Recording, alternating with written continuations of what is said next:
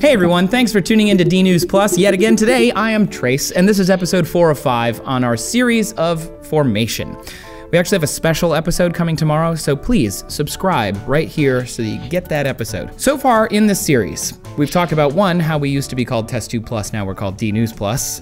You're welcome. But also how humans got here, how Earth formed, how solar systems formed, how galaxies have formed. This is a series on formation after all. But today we're gonna get as big as we possibly can based on human knowledge, the universe. How did the universe form? Let's kick into it. The universe is everything we can see and as far as we can see. It's all matter, antimatter, energy, everything. Today, the universe is believed to be about 10 billion light years in diameter, but 13.7 billion years ago, 13.8 billion years ago, it was basically nothing. It was nothing. And then the Big Bang happened. The Big Bang is something you've likely heard of, not just because of the television series that's fairly successful, but the Big Bang is the term scientists use to describe the initial formation of the universe. You've definitely heard of it. It is one of the most famous theories in science, you know, that like evolution. It's a theory, not a hypothesis. There's evidence to show it's real. There's mathematical models and theories and physics and observations of the universe, and everything essentially in the Big Bang theory makes sense for the most part. There are some things that are not congruous with what we know, but we're not going to get into that too much because that's, you know, kind of a different thing. But in the beginning, everything in the universe collapsed into a single megadense point. And before that, we don't know what was going on. We have ideas, which we'll get to later, but we don't really know. And we can't study that megadense point because we were part of it. Everything was in there. Then the Big Bang happened. And it wasn't a little dot anymore. Exploded outward. In a trillionth of a second, it was the whole universe. But it was only 1 × 10⁻³ centimeters, like the decimal points rather. Decimal, then 33 zeros, then a 1. That was how big it got in a trillionth of a second. That's really small. It's also really, really hot because it's all the matter and energy in the universe in that one tiny little 33 zeros and a 1 of a centimeter. It's 10⁻32 degrees Kelvin, so 32 zeros after a 1 Kelvin. Essentially, at this point, matter and energy are the same. They're indistinguishable from each other.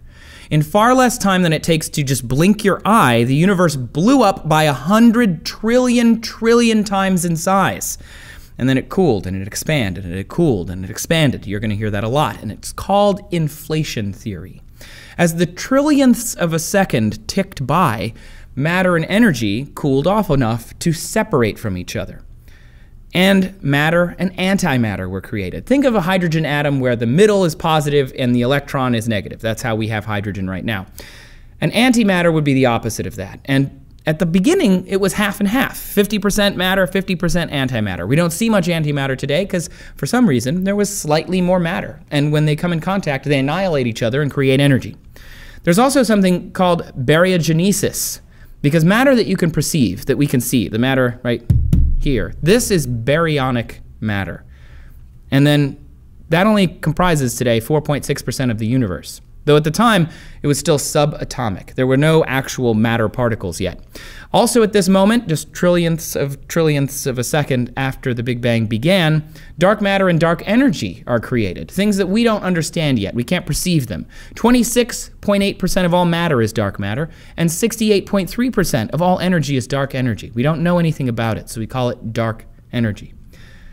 Recreating this today are people in the Large Hadron Collider in Europe.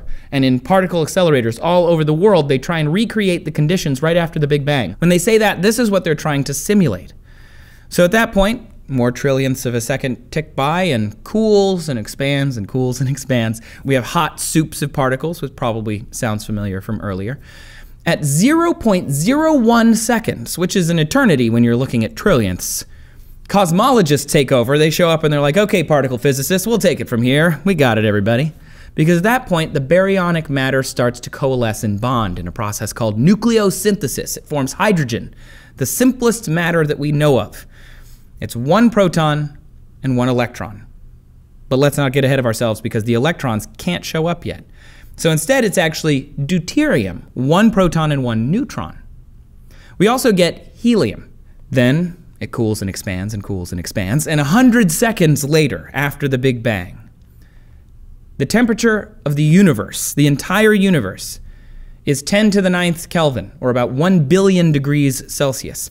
Electrons are there, and so are positrons, the antimatter version. And they're annihilating each other, and when that happens, they're making photons. But it's still too hot for them to orbit a proton. They're too energized. Light hasn't actually escaped, even though photons are being created. At the time, 100 seconds after the Big Bang, scientists believed the universe was opaque. You couldn't see it. You couldn't see anything. This is called the cosmic dark ages, and it goes on for quite a while. Light is caught inside of this universe bubble because it's 1 billion degrees Celsius. It's really, really hot. At this point, matter has started to be created, so we've got 3/4 hydrogen, 1/4 helium by mass, and photons and other particles, dark matter and so on. So then it cools and expands, and it cools and expands, and we've got a month after the Big Bang. It's cooled and expanded, and gravity is starting to slow everything down just a little bit. And particles are beginning to be able to emit radiation. The reason is it's starting to slow down, and the radiation can move faster than the expansion of the universe. 56,000 years after the Big Bang, the universe is pretty big. I mean, it's pretty huge. And it's at 9,000 Kelvin. Dark matter starts to kind of collapse on itself, and things that were incongruous in dark matter start to come together. This seems to me, this is my opinion, kind of like physicists being like, and also dark matter did some stuff. We don't really know anything about it, so it's really hard to say what it did, but we know it did something. 380,000 years after the Big Bang, that's the sweet spot. Of course, by the way, I just sidebar for a minute. We're talking about this in years and seconds. That's all Earth time, which is really funny because we wouldn't even show up for 9.22 billion years or something. So we're categorizing this all by the amount of time it takes the Earth to go around the sun, but that doesn't really matter when you're talking about this universe scale stuff. Isn't that funny? It's kind of presumptuous. No, Earth, come on. Anyway, so it cooled enough that at 380,000 years after the Big Bang, it was about 300 Kelvin, electrons begin to pair with atoms, which means all of these ions, all of these hydrogen and deuterium, these positively charged atoms could now grab an electron and become neutral. They are no longer charged, and that means the radiation that had been trapped there forever so far could escape. This was theorized in the 1940s and accidentally discovered in 1965. Another quick sidebar here. We were building this radio telescope, we being scientists. They were building this radio telescope, I think in like New Jersey, and there was this anomaly in their data, and they weren't really sure what was going on. They thought maybe pigeons were pooping on their antenna and messing everything up. So they went out there, they killed the pigeons, but the anomaly was still there. Turned out they had discovered the afterglow of the Big Bang. This was in 1965. They call this the cosmic microwave background radiation. It's everywhere in the universe, and it's left over as an imprint from the Big Bang. Essentially, it's the energy patterns from the Big Bang on a quantum scale that have grown and grown and grown and grown over time. So the quantum scale particles were imprinted on this CMB, and it's kind of like standing at the bottom of a pool. It's everywhere around us. We can't escape it, but we didn't know it was there. And now, if we look at it, it's grown and grown and grown. So these are things that, let me think of it like a movie projector. It's projecting on the biggest screen imaginable. The size of a particle is the projector. The size of the screen, millions of light years across. That's cosmic microwave background radiation. The quantum fluctuations in the universe moments after it was born are now reflected millions of light years across. It's kind of mind-blowing. I mean, really. These echoes set up the formation of everything we have today.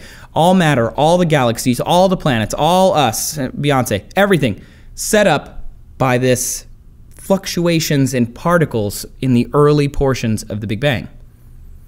And that's the earliest bit of the universe that we can see today. So everything before that is part of the cosmic dark ages, 380,000 years of Big Bang time. We don't really know visibly. We can't detect it in that way. So then, of course, the universe cools and expands and cools and expands. And over the next few 100 million years, the first stars begin to form. Particles start to attract each other into clouds like we've been talking about. Clouds get denser in parts and birth the very first stars, not unlike what's happening in the galaxies and solar systems around the universe today. And about 250 million years to 400 million years, depending on the source you use, after the Big Bang, we get the first proto-galaxies. Eventually, they coalesce enough to make the first star. The first stars are 100,000 to 1,000,000 times more massive than the sun that we have in our solar system today. It's also brighter, it's more luminous, and this changes the universe forever because it's throwing heat around. It's changing how things interact. It's a nuclear furnace, and as it's burning this energy, it's changing the fundamental essence of the universe. Because when you burn fuel in a nuclear capacity, you have to coalesce that energy into something else. It's all done by fusion, right? You're taking two atoms and you're smushing them into one atom. And eventually the stars are running out of fuel and they're creating sometimes the first supernova, the first black hole. And that's going to change the universe too. The Big Bang only created hydrogen and helium, maybe lithium, again, depending on the source you look at. Stars were needed to make elements heavier than hydrogen and helium. Hydrogen is 1, helium is 2 in terms of their atomic numbers, the protons they have. So as stars evolve, they take the hydrogen and they make helium with it. Then some of the bigger stars can take helium and turn it into carbon, which is the atomic number of 6, and oxygen, the atomic number of 8. And the biggest, the most massive stars, and again, this is over millions, if not billions of years, can take those elements and combine them into other things like silicon all the way up to iron. Stars make iron. This is crazy. But there are limits to fusion. It can't just keep smushing things together until you get to things like uranium and, mercurium and stuff. Instead, supernovae, star explosions, create those heavier elements. And once heavier elements are built by billions and billions and billions of years and lifetimes of stars collecting, collapsing, exploding, we can finally get enough elements in a variety of ways to make solar systems, which we've already talked about. I haven't said it in a while, by the way. Cooled and expanded, cooled and expanded. The law of thermodynamics says that that's going to keep happening. We're going to keep cooling, we're going to keep expanding. Gravity is going to hold us together, so we're not just going to fly forever, and it's going to slow down, and it's going to cool off. And then eventually we'll get the heat death of the universe. But that's a whole other thing, so don't worry about it too much. So what was before the Big Bang? We don't know. We don't really have a clue. There was no sense of time, or there's no sense of space, because there was no time or space, really.